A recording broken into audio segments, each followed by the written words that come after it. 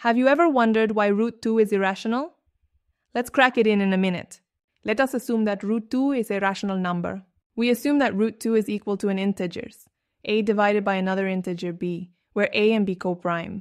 Coprime integers are numbers with no common factors other than 1. Let us square both sides. We can see on squaring we get b square is equal to a square divided by 2. We can see that a square is divisible by 2, so as per proof by contradiction theorem, a is also divisible by 2, which means that a square and a both are even, and a has 2 as one of the factor.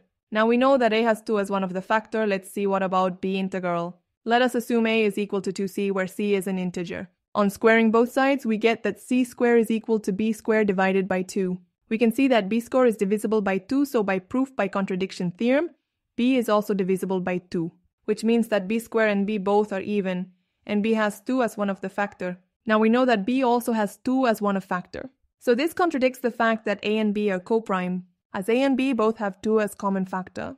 So our assumption is wrong. Root 2 cannot be rational. Root 2 is an irrational number.